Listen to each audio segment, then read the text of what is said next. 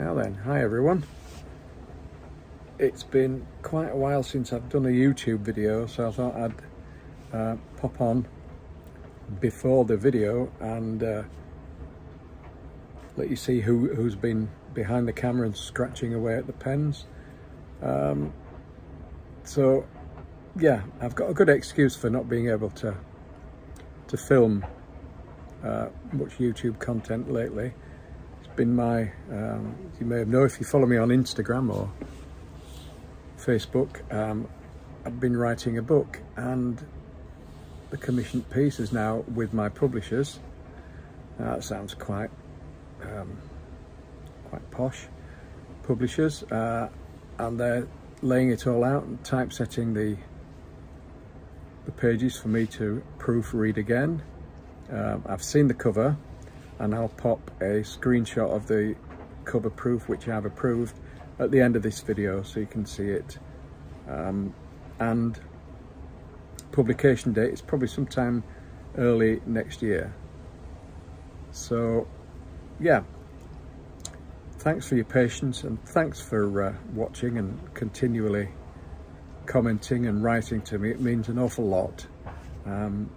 So there you go. I'll turn the camera around and I'm going to crack on with a painting I'm currently occupied with. It's a new piece for the Staithes Festival of Arts, which is on September 15th to 17th. And if anybody's in the northeast of England and handy for the Yorkshire coast, it'd be fantastic to see you. Okay, take care, and I hope you enjoy this. This will be part one. This is going to be the drawing bit, the ink bit. And I'm going to be using a TWSBI fountain pen filled with my usual Rohrer and Klingner waterproof ink. Thanks a lot. So here's the pen I'm using. It's a TWSBI, one I bought in lockdown, and it's filled with this ink, look, Rohrer and Klingner. Black ink is the colour. So here's the, whoops, there's the view of Staithes I've decided to draw. And I'm drawing on, this is not Saunders Waterford, this is actually Arches 300 gram rough. It's got a lovely textured finish. I've already done a slightly more detailed pencil outline than I normally would, but I want it to be a bit more accurate than a sketch. For the festival, I want it to be reasonably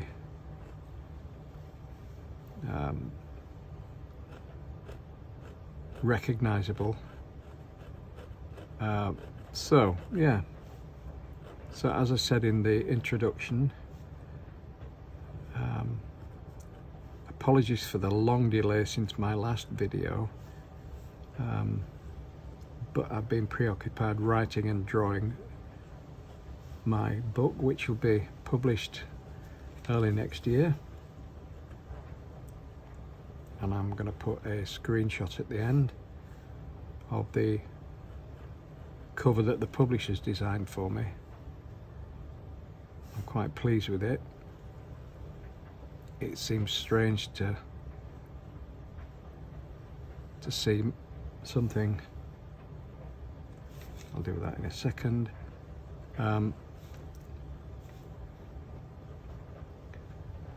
Because normally, as many of you might know, I was a graphic designer for a long time, so anything that I published, like my sketchbooks, I've done all the design myself and the layout, and it's really quite refreshing to see my images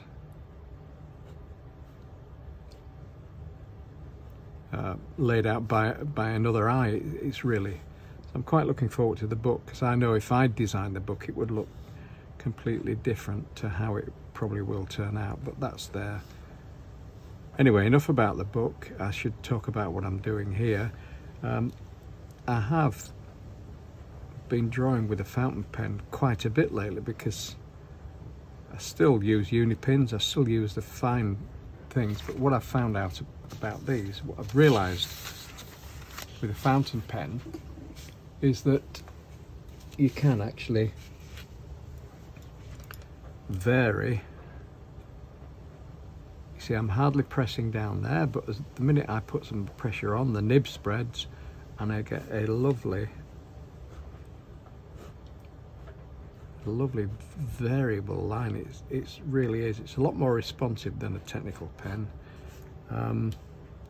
Needs a bit more care. You need to look after it. Let's get this inked in. So I don't remember.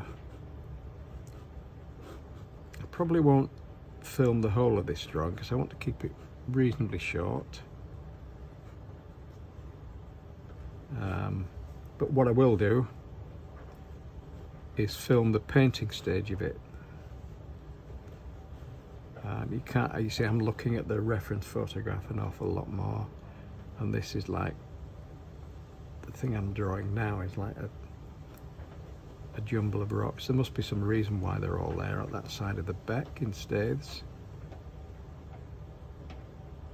So yeah, this is a piece destined for the Staithes Festival, which is running again this year, as I said, for the first time since lockdown. So it's quite exciting. I'm really looking forward to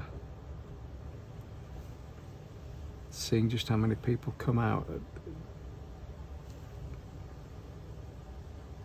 and visit. For those who aren't aware of what the Staithes Festival is all about, you see these cottages here.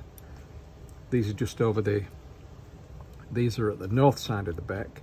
The bulk of the village is over there on the south, and all these, lots of the cottages turn into mini galleries for the weekend. So I'm in a new location for this year because the owners of the cottage I was in since 2013 decided they wanted to move on and sell, so that was lovely. It was a fantastic place to be in, right at the top of the village, directly opposite this is called Cowbar, and if you could go across from there, the cottage I was in was right across the beck there. Sorry, I'm moving this around a bit too much. So what I'm doing now, I'm kind of tightening my grip on the pen because I want these lines to be fairly accurate.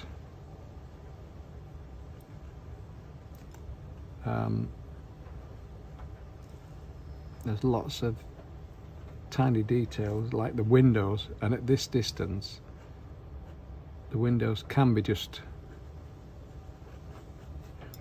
rendered in a pair of lines, because at that distance your eye really wouldn't see. I'm omitting, there's a car park there, I don't know if you can see it. There's a car parked around here, but I'm leaving that out.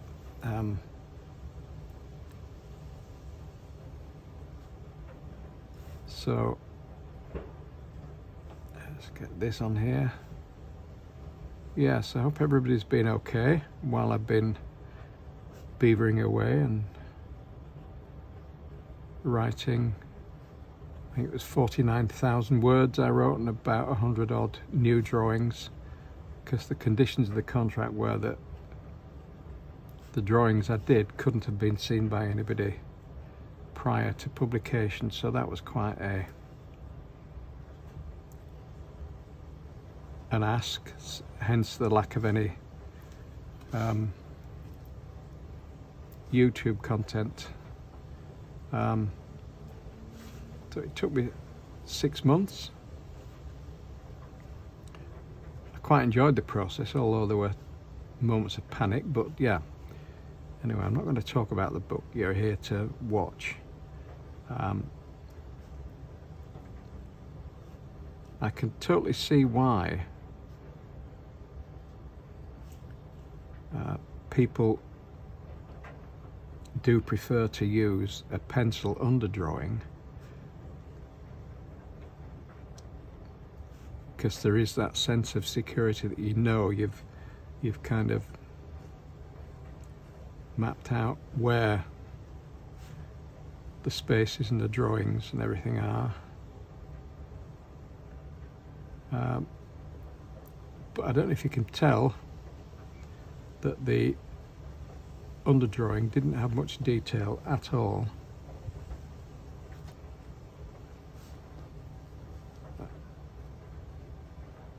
And it's something, those of you who've been on workshops or watched previous videos, it's something right, there's this lamppost there. Something I'm a big fan of, not having too much detail in your drawing, otherwise all you're doing is kind of carefully tracing over. I prefer to think of the pencil drawing bit as just a guideline.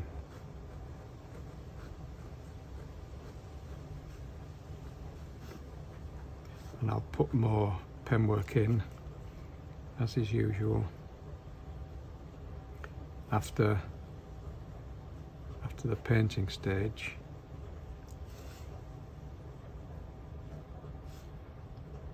So let's just get some lines in here. There's again on the reference photograph, let me just get that line there, a couple of sheds up in the hilltop, but I'm going to leave those out because they, again, at the distance, they don't look much. And sorry, I haven't mentioned the sky, because let's put a few more random bits in the back.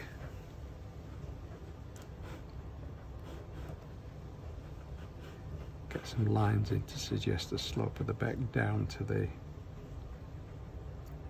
I'm putting some darks in with the pen there, but the main areas of dark will go in with, get that line in, will go in with the paint when I come to it, which will be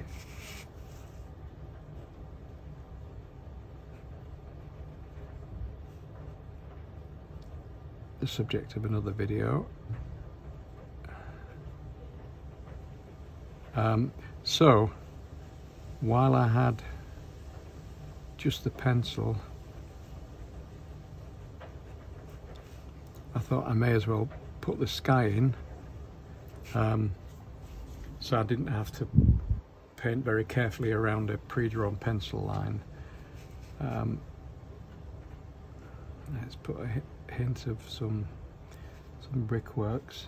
There's a fence that runs up there, but I think I'll put that fence in after the paint stage. And so for now, that's as much ink work as I'll do. I'll need to erase all these pencil. Let's put this, whatever this post happens to be.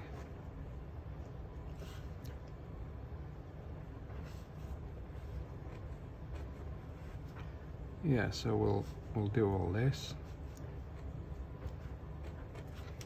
And put some colour on and finish it off and add some emphasis lines, because it can be a bit confusing. Just realised I haven't popped in ink these. See, the windows are just literally pairs of lines close together. It's just a suggestion. And what I will do, while I've got the pen on, you see I can press it a little bit harder and get like bit more of an emphasis line, a profile line along the top, and this will help to bring the line of buildings forward from this hillside, and I'll add more profile lines here. So there you go. Thanks for watching. Thanks for watching everything else, and hope you've enjoyed it, and keep your eye out for part 2, which I'll film in the next couple of days. May wait a week or so before I upload that, but that's enough for now. So thanks everybody for watching. Take care and see you again soon. Bye.